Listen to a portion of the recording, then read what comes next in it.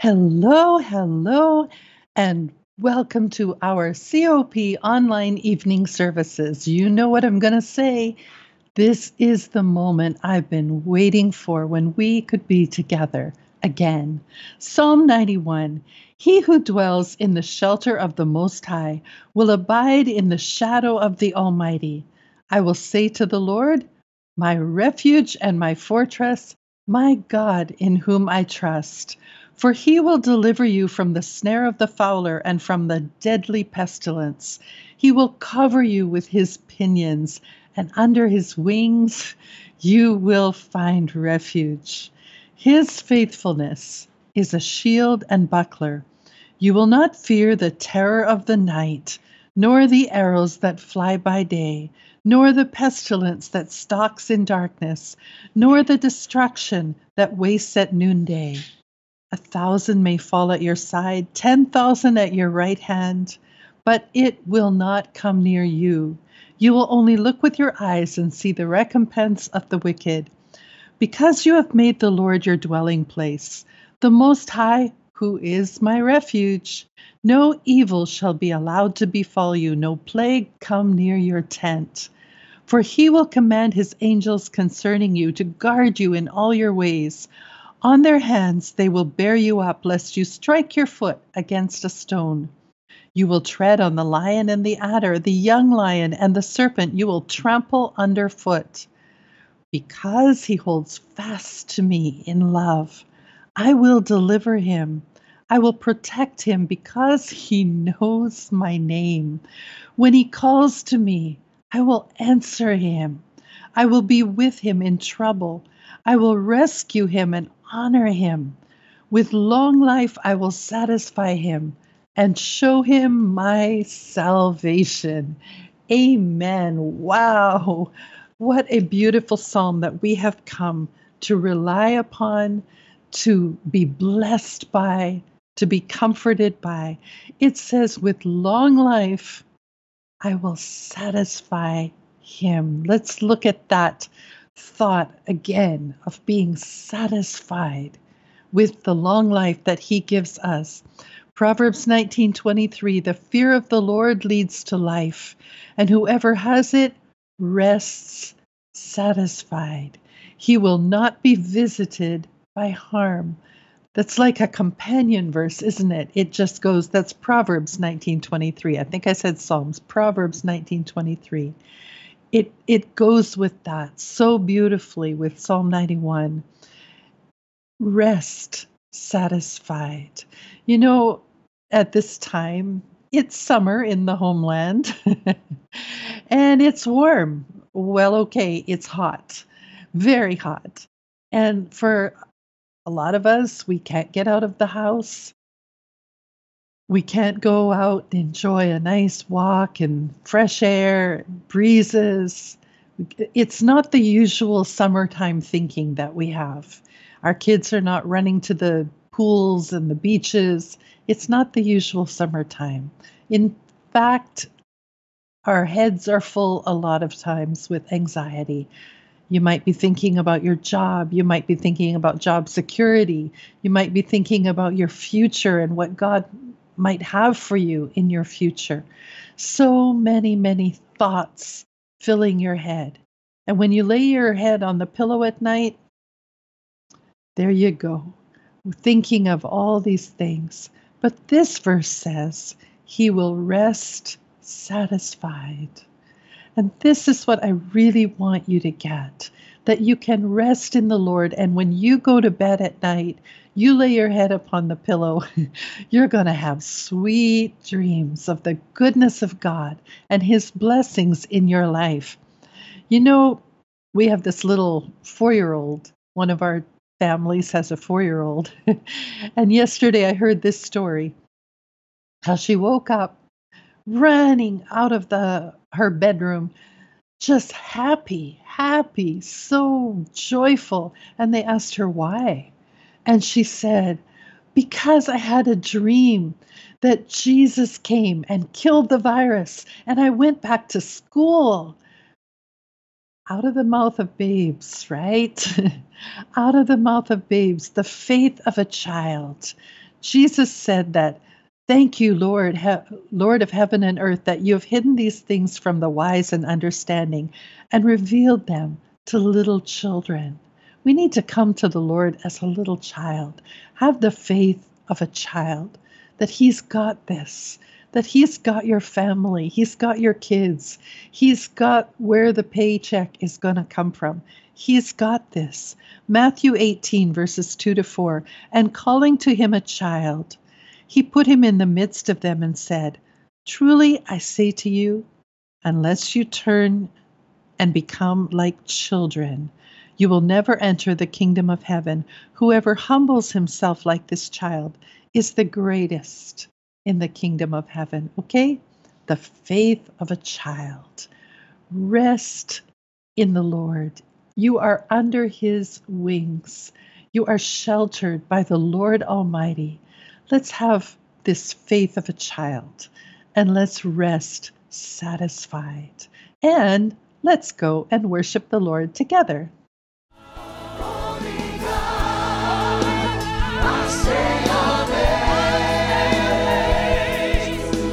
So much more than words could ever say. Holy God, I pour out my praise on the one who never ceases to amaze. Oh, holy God,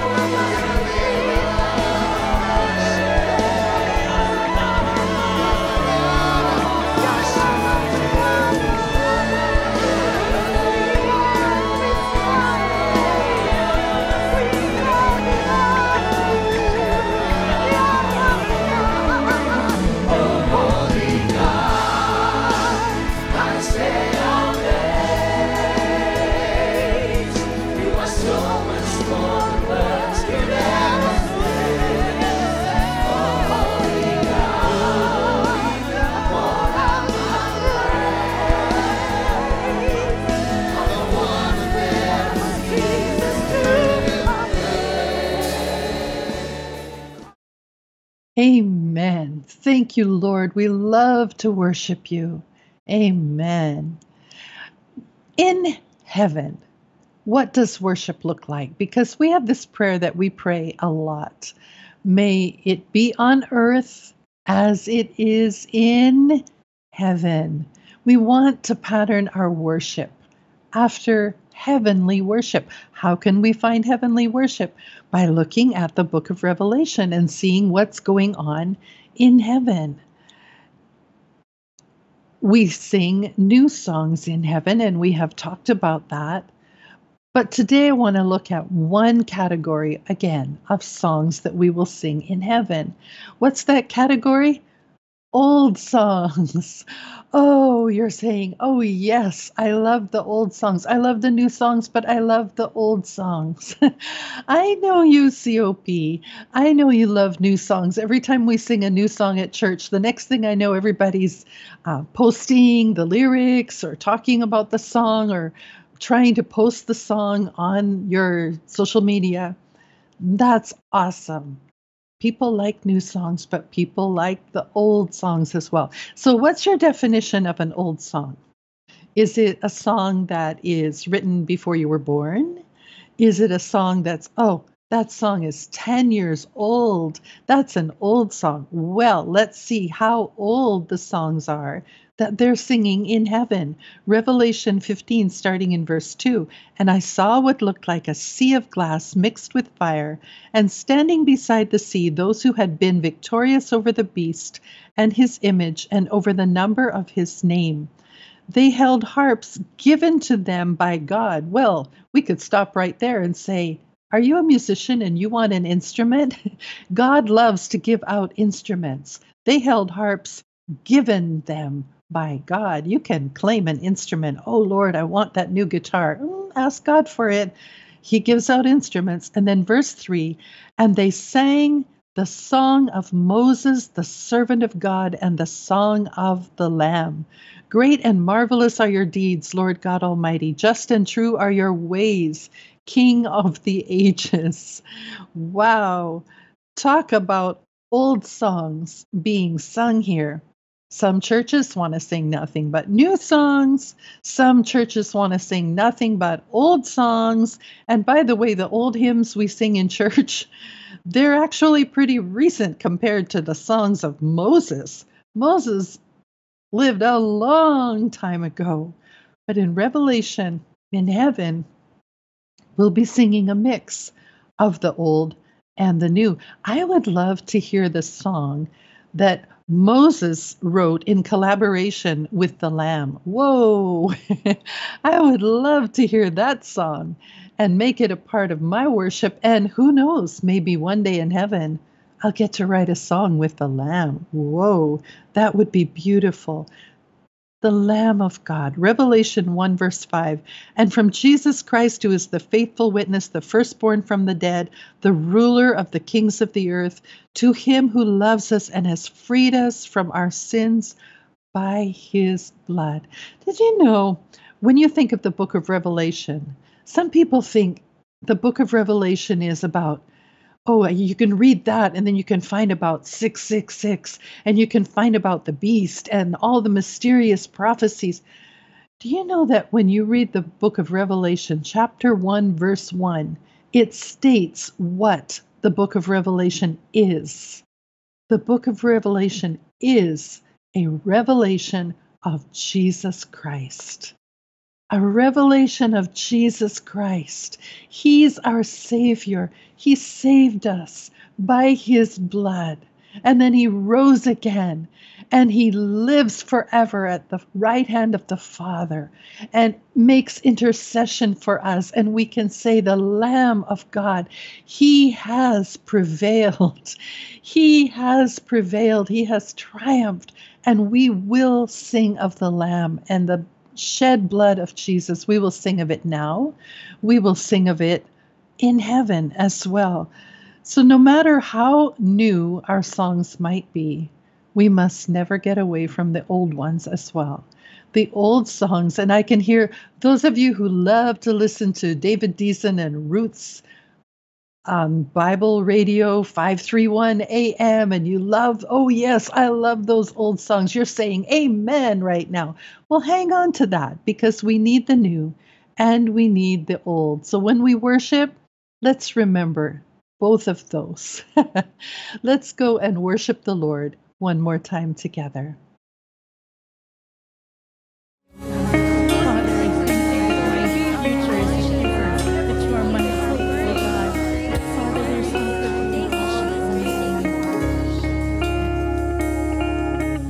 Lord, I'm reminded of all of your blessings. You have been good to me.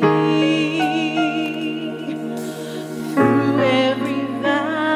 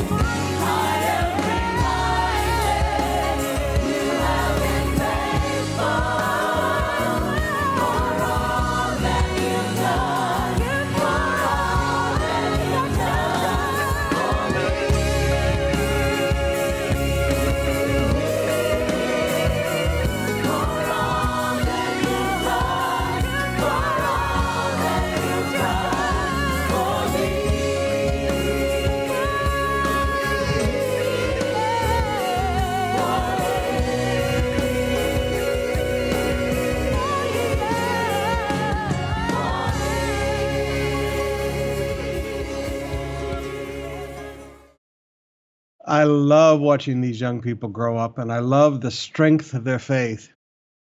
I was praying the other day, and it just so touched my heart because everything in our lives we're spending building for this next generation.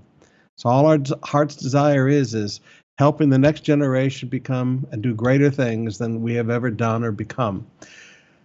We thought that there would never be hard days ahead for these young people. The 80s were over, the 90s were over. We've been through all the years of rice and salt, and sometimes the young people looked at us when we told those stories and kind of smiled at us. They, not sarcastically, but they've never been able to imagine days like that. Well, now they're beginning to understand days like that. But parents, you've raised your children strong, and you've raised your children with strong faith. Every generation has giants that they have to kill. That's one of the things I was reading in my own devotions the other day. You know, David killed his Goliath, and then there came along other Goliath's relatives that needed to be killed by the next generation. And there even came a point when a giant was about to kill David, and one of his younger men had to come along and save his life. The young men had to learn to carry the strength that they had to carry the load of some of the harder things and more difficult things to do. Parents, you've raised these kids strong. They've got their Goliaths to slay, but they will slay them. They're strong, their spirit, they're strong in their faith. Don't worry about these kids. They're going to do great in Jesus' name. We're proud of our young people.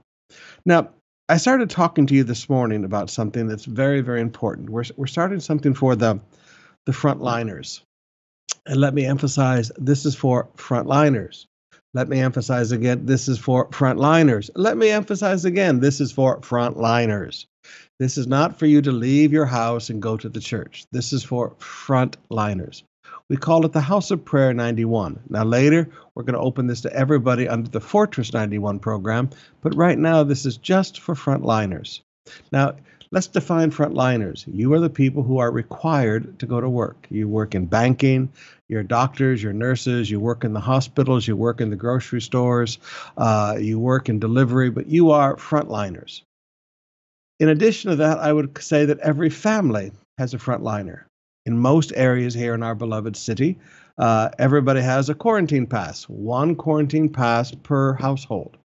So there's one person in the family that's the designated shopper. And you go out and you buy the food and bring it back for the family a couple of times a week. Now, that's the way it's supposed to work. I know some people are breaking curfew and the government's getting upset, but that's the way it's supposed to work. Now, operating under those guidelines, we've sat down with some of the barangay captains and some of the city hall officials, and we're going to be doing something called House of Prayer 91. Again, this is not for seniors. You know, they won't even let me go. I was so disappointed. This is not for seniors. This is not for you to go to church. This is for frontliners. You are on your way to work or from work. You are on your way to the store or from the store. For instance, like in East Campus, you're shopping in PC Supermarket underneath the church, or you're at North Campus, you're shopping at Robinson's underneath the church. All right. Now, main campus, there's 4 or 5 grocery stores around us. South Campus, there's 1, 2, 3, 4, 5, 6 grocery stores around. But if you're on your way to the store, from the store, on your way to work, or coming from work, we want you to feel free to drop by our campuses. Now, if you are a frontliner, now I understand that the medical personnel do not have a frontline, they do not have a quarantine pass, but you have a frontliner PRC ID. One of our members called this into me this morning after devotion. So the medical frontliners have the PRC ID. Everybody else has these quarantine passes. Now, when you come to the church, the security guard will require that you show your PRC ID or you show your quarantine pass and a COP ID. You need both a government pass and a COP ID. Either one that you do not have with you, you will not be allowed in. We will take responsibility for our own members, all right? Now, frontliners or medical personnel or out shopping family frontliners, you can go, you show your quarantine pass, you show your COP ID, they'll take your temperature, you have to be wearing a mask.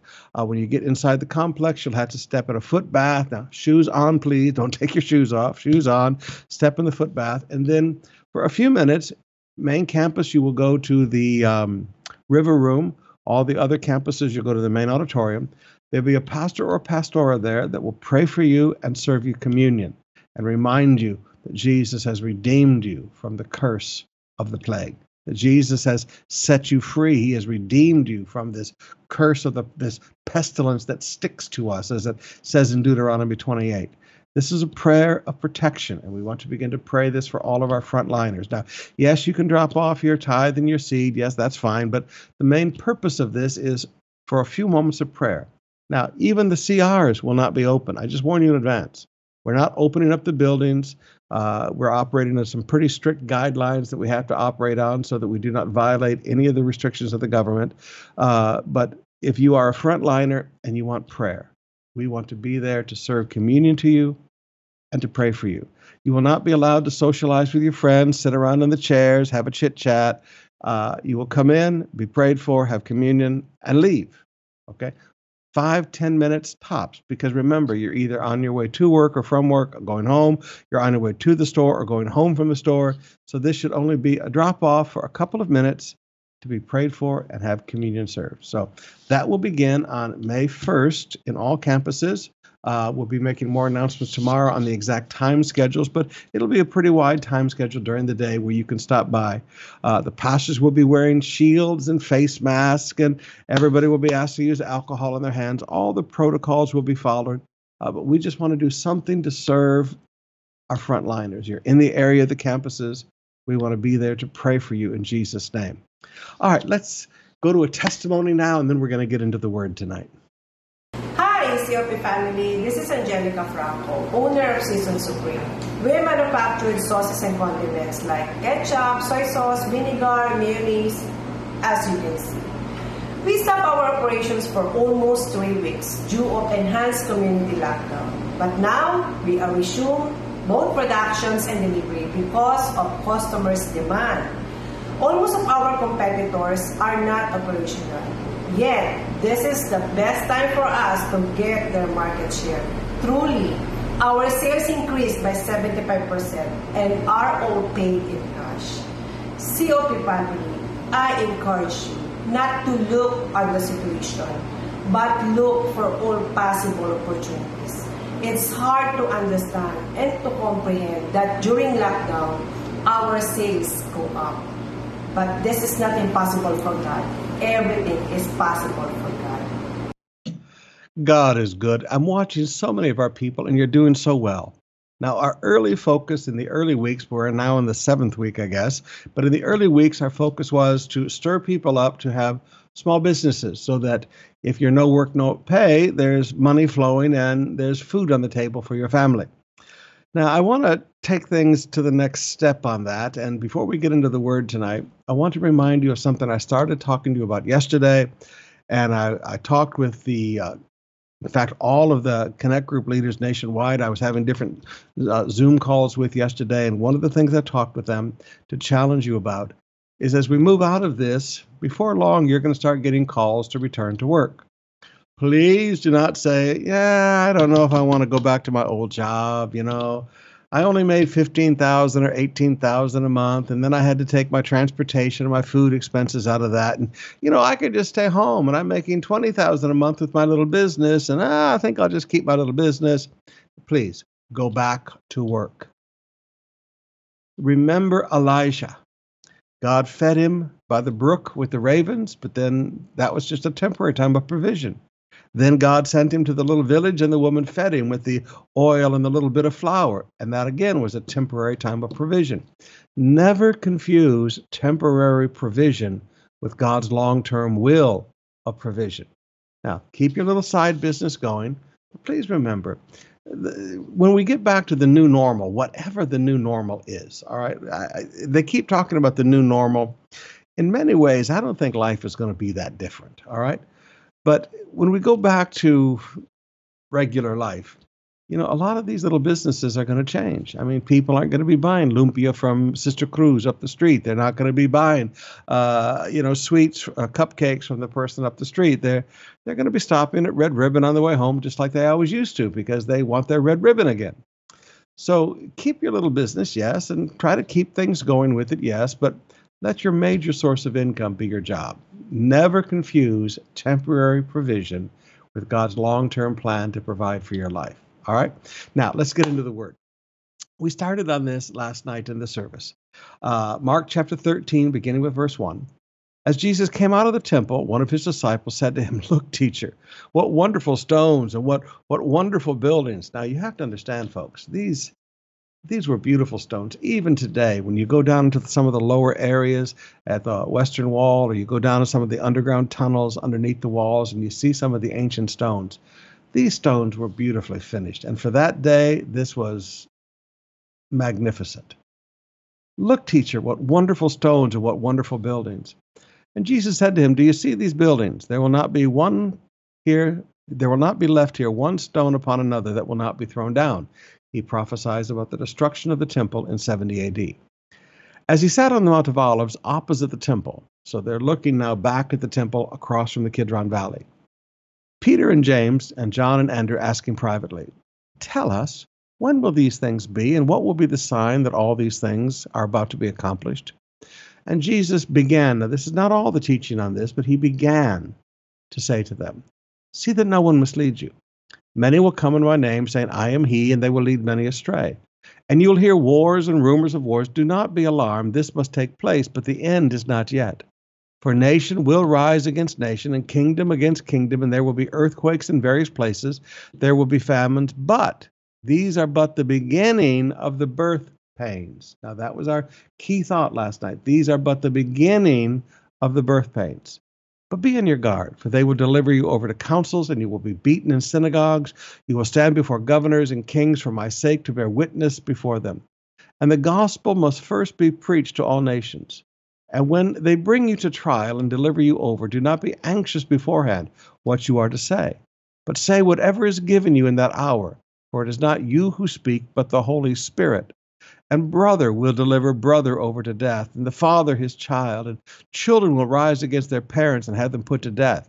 And you will be hated by all for my name's sake, but the one who endures to the end will be saved." Now, last night I began to tell you that there are birth pains that Jesus describes. This is the same phrase that Paul uses in Romans chapter 8, verses 18 through 25, that all creation groans, going through the pains of childbirth, Romans 8, verse 22. When sin touched this world, it didn't just affect mankind. It didn't just affect Adam and Eve. It affected every animal, every plant, every type of grass, every fish, every bird, every insect, every bacteria, every virus. Everything was corrupted. Romans 8 there, verses 18 to 25, talks about creation has been corrupted, and it's waiting for its redemption. Now, there will come a day when Jesus will put his feet back on this earth. It's called the millennium, when Jesus will rule and reign for 1,000 years. We will have our glorified bodies. In those days, we will see the world as God intended it to be, where everything was very good, where there's no more predatory instinct. The lion and the lamb will lay down together, where we will see the truth of how everything was created before sin corrupted and changed God's creation. Young people walk up and say, "Pastor Sumrall, why did God create, pneumonia bacteria?" And when bacteria was created, it was good.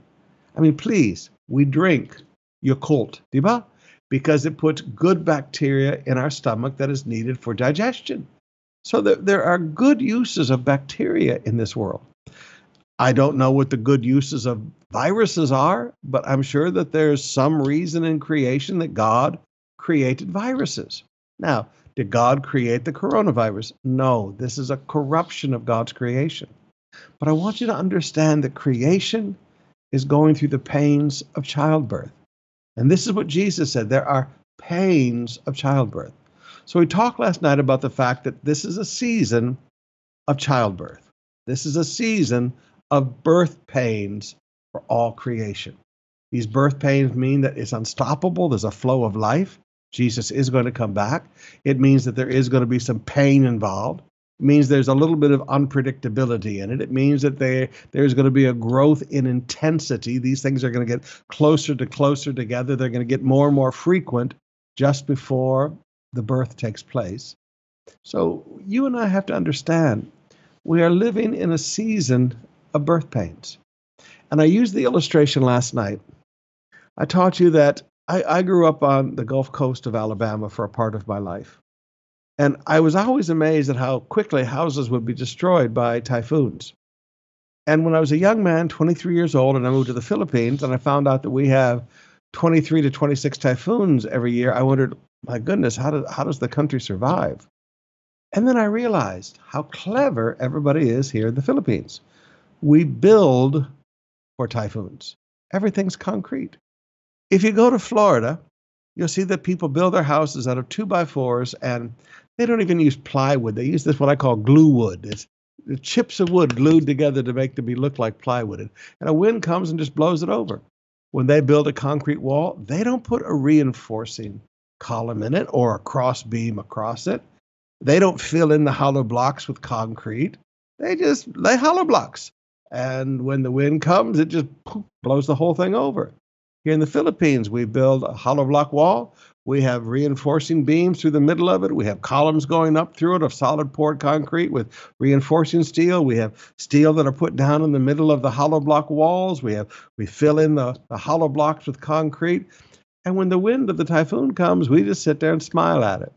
We build for the season we live in.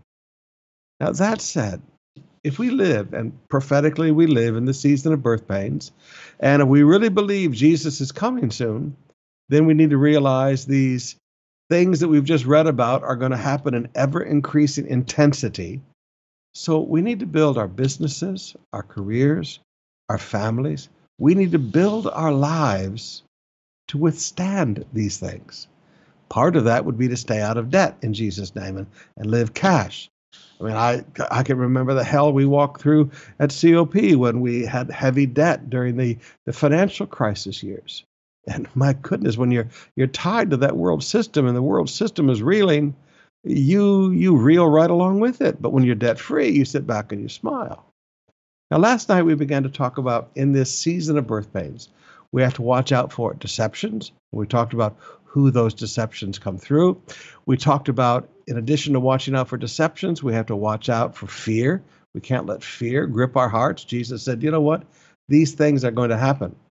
Verse 7, it says, do not be alarmed. They must take place. These things must take place. The earthquakes, the famines, the plagues, these things must take place. So don't be afraid.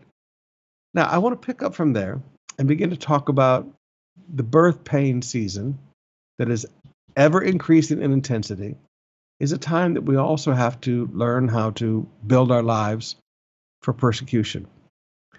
Now, talking about persecution in the Philippines is a hard thing because, you know what? We may have more religious freedom than any other nation in the world. I mean, we are amazingly free. Now, I know that we've got some conspiracy theory people right now in the Philippines that are saying the government is trying to destroy the church. And folks, no. I mean, when we talk to the barangay officials and city hall officials and government officials about what can we do and what can we not do, nobody's wanting to destroy the church. Nobody's wanting to destroy the work of God. I mean, we are blessed to live in this land. There are, yes, maybe the government officials are a little over afraid. Yes, I understand that. Yes. We can have that debate at another time. But we don't really have that much religious persecution. We do from time to time, but we don't have that much religious persecution. But in the days that we're living in, forgive me, as a pastor, I have to warn you that as the intensity of the birth pains increases, these prophetic birth pains increase, Jesus said, we're going to face persecution. Now, look at me in Luke 21, beginning with verse 11. There will be earthquakes, and in various places famines and pestilences. There will be terrors and great signs from heaven. But before all these, they will lay their hands on you and persecute you and deliver you to their synagogues and prisons, and you will be brought before kings and governors for my namesake. This will be your opportunity to bear witness. Now, as I taught you last night, some of these verses are dealing with the specific lives of the apostles. Some of them are Jesus teaching the Jews how to live during the millennium. Excuse me, not during the Great Tribulation. And some of these are applicable to all of this. So there's, like with most prophecy, there's an interweaving of times and seasons together. Mark chapter 13, verse 9, be on your guard, for they will deliver you over to councils, and you will be beaten in synagogues. And you will stand before governors and kings for my name's sake to bear witness before them. So persecution, first of all, is going to come from false religions. You are going to see more and more, as we get closer and closer to the return of our Lord, you're going to see more and more false religions go after Christianity. And sometimes that false religion is science, and sometimes that false religion is secular society. They've made a religion of it. I mean, people put their faith in it. I was listening to a man on the news the other day said, we must put our faith in science. We must trust science. Now, if I looked at the guy and I said, we must put our faith in God, we must trust God, he would look at me like I was crazy, like I was an uneducated buffoon. But when I listened to him say, we must put our faith in science, we must put our faith and trust in science, I look at them and I go, you're prophets of science. You've prophesied with your algorithms, and you prophesied with all of your curves that this was going to happen and that was going to happen with this plague. And you know what? You've been wrong every time. So your science prophets are wrong. Now, I say all that not to criticize, but just to say secular society has its science, and it is really becoming a religion. If you don't believe me, go back and look at how strongly people fight for Darwinism. And, I sat down with a debate one time with a guy on evolution versus creation. And I looked at it and I said, you have to have a lot of faith to believe that what started out as a single cell, as a single protein, developed through all of the others and became this complex thing called a human being. I said, it takes great faith that many mutations can occur. And you look around the world today, and I don't see any of these mutations happening today. Are you saying that evolution stopped? Oh, it takes great faith to believe in some of this stuff. So some of this will be coming from secular society. It has become a religion. Some of this will be coming from false religions. Now, these false religions will begin to persecute Christianity more and more and more. Some of this persecution will come from governments. Mark 13, verses 9 to 11, governors and kings for my sake. Luke chapter 21, verse 12, before kings and governors for my name's sake. There are going to be governments that persecute Christianity. I can walk you through some of the nations of Africa. We can go up to China. There's a horrible persecution of Christians happening right now in China. I mean, churches being blown up with dynamite and demolished, pastors being put in jail, churches being closed. There's horrible persecution of Christianity taking place in China right now. And sometimes because we're so blessed in the Philippines, we think that could never happen here. But you know what? One day we might see a change, and it might happen here. There will be persecution, Jesus said, coming from our families. Luke chapter 21, verse 16, you will be delivered up even by parents and brothers and relatives and friends, and some of you they will put to death. Mark 13, verse 12, brother will betray brother to death, and a father his child. Children will rebel against their parents and have them put to death. Now, again, I mean, you look at this and you go, Pastor, that would never happen. Our families are so strong. But in other parts of the world, it's happening. There are people being born again, for instance, in some Middle East nations that I won't mention. And when they get born again, their families turn them in.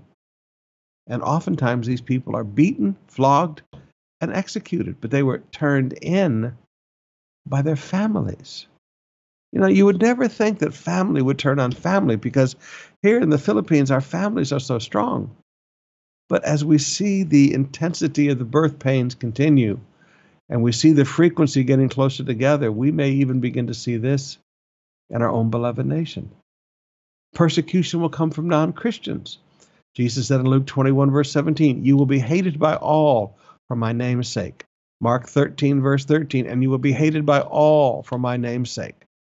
Now, emphasis on the word all. I do not understand modern Christianity that wants to be popular with the world. that wants the world to love them, and so we become like them, and we make our songs like them, and we dress like them, and we go knock back our shooters in the bars and clubs with them, and we want the world to accept us. We call it engaging the culture. Jesus never engaged the culture. The culture and came and engaged Jesus and got saved, but Jesus never went and became a part of them and dressed like them and participated with them in their sin to try to get them to like him. Jesus never went to the great Roman gladiators in the arenas. They had them right there in Sapori. They had them right there in Caesarea. But Jesus never went to any of that. Jesus was a conservative rabbi. He never went out and acted like he was part of the world. He was in this world, but not of this world, and that's what he calls us to be. Now, young people, I just challenge you today. You're going to have to get over this need to be popular. I mean, you're going to have to just get over this because, forgive me, you're not going to be popular with the world. You are a Christian. You bear the name of Jesus. Bear it with honor. Don't bear it with shame. Bear it with honor.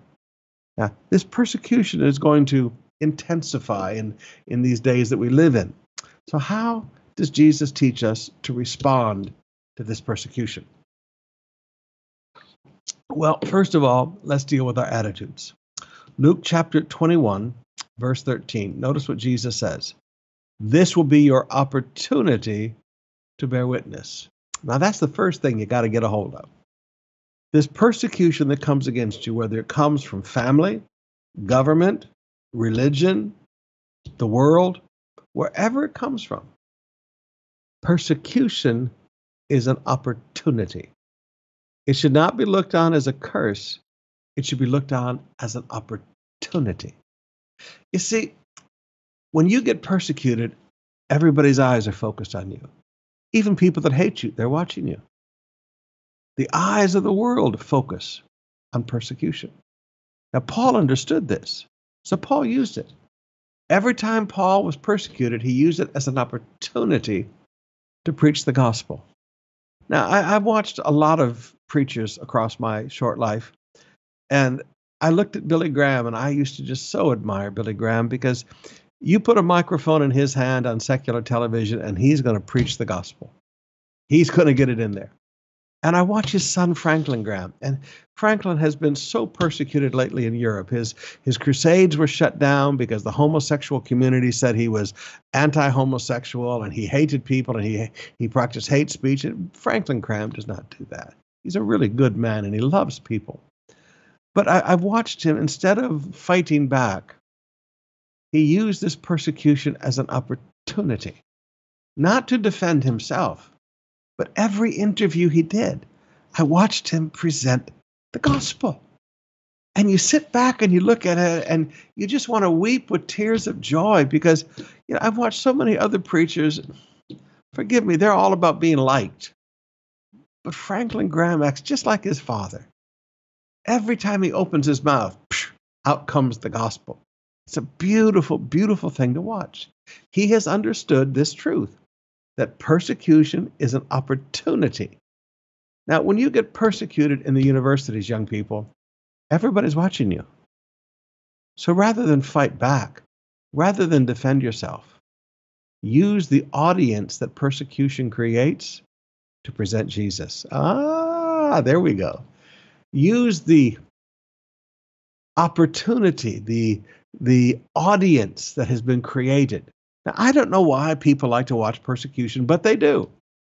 Why do people like to drive by a car accident and everybody slows down to look? I don't know what it is in human nature, but watching somebody be persecuted, watching somebody be hurt, seems to attract the attention of the world.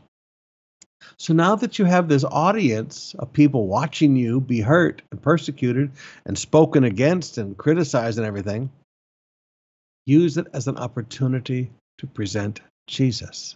Secondly, Jesus teaches us to be on our guard. Mark 13, verse 9. So be on your guard. Now, the Greek word here, blepo, B-L-E-P-O, means to be cautious or watchful. So in other words, learn how to duck, okay? Yes, use it as an opportunity, but If I told you somebody was going to hit you upside the head with a 2x4 as you walked out my apartment door, you would be watchful. And you would know how to duck, diba? You're not going to just walk right into it and let somebody slap you upside the head with a 2x4. You would be watchful. So what you have to learn to do is be watchful. Have eyes to see and ears to hear. Be cognizant of your surroundings, not just in a secular way, but in a spiritual way.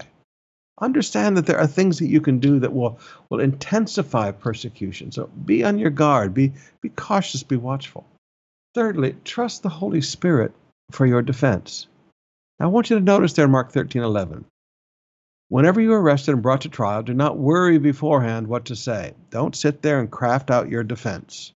Don't sit there and think out everything to say. He said, just go to sleep. Go to sleep. Just say whatever is given you at the time, for it is not you speaking, but the Holy Spirit. Now, I've been through this a few times in my life. I've done it the wrong way, and I've done it the right way. Doing it the wrong way, you know me, I always over-prepare.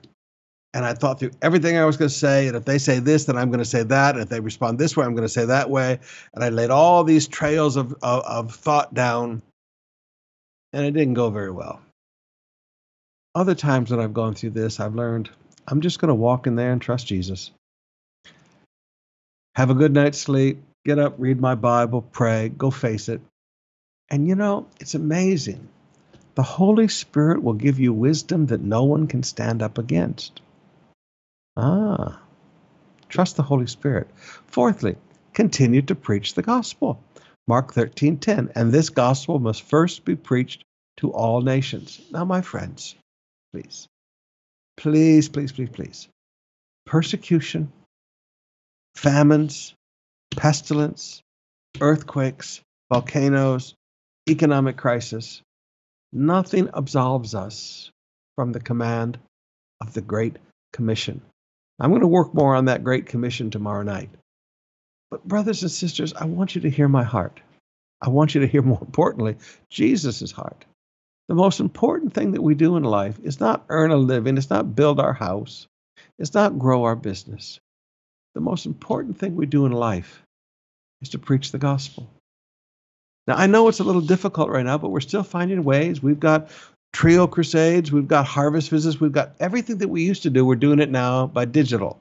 Now, that's not the best way to do it, and we'll get back to doing it the best way before long.